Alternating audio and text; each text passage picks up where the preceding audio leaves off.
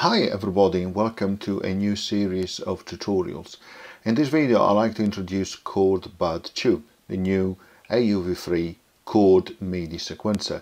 So it's a really cool addition as it allows you to create very quickly chord progression. As I normally do in the first video, I give you an overview so you can easily and quickly get started with the new application. I have some codes to give away, so if you are interested, please send an email to soundformore@gmail.com. So we are inside Cubase this time, so let's add a track and let's select a MIDI track. Okay, that's very nice and simple. Let's open here where it says MIDI effects. Let's add an effect and let's choose for some ChordBud 2. And here it is actually loaded. So let's expand the view.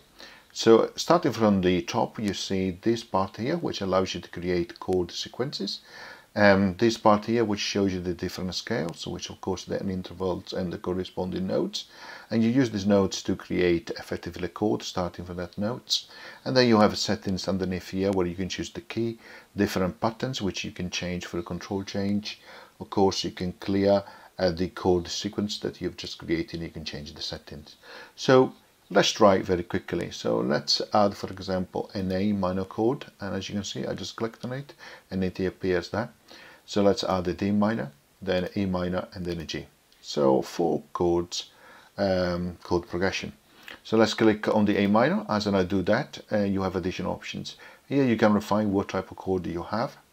Okay, and you can choose if you want to add the A7, an additional 9, 11, etc, etc.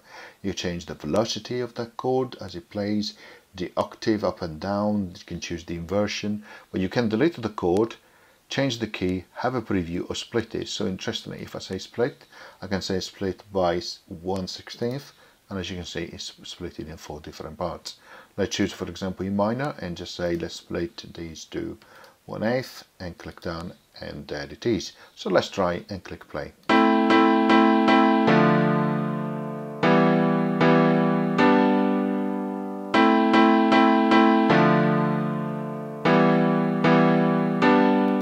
Pretty cool, very easy. And as I said, you just click on a chord and you just say, all right, okay, I want to add a 7th there. There you go, done, very easy.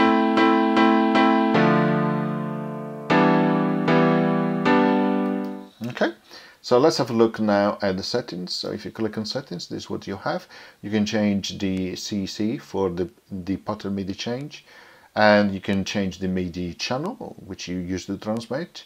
But you also can change the input behavior. So in this case, it says you add it to the end of the chord, but you can say add to next, replace, etc. So you have different options. You can choose which chord progression to show, all of them or a specific one. And if you know a bit of music theory, this should be familiar to you. Then, of course, you can choose the type of scale which you want to represent in the screen. So you can see the major and the minor plus these additional scales selected. So in this case, if I don't want these, just select them and click done, and they will disappear. So I hope you enjoyed this quick introduction. It is a very simple, easy to use chord MIDI sequencer, and I'm sure you will enjoy.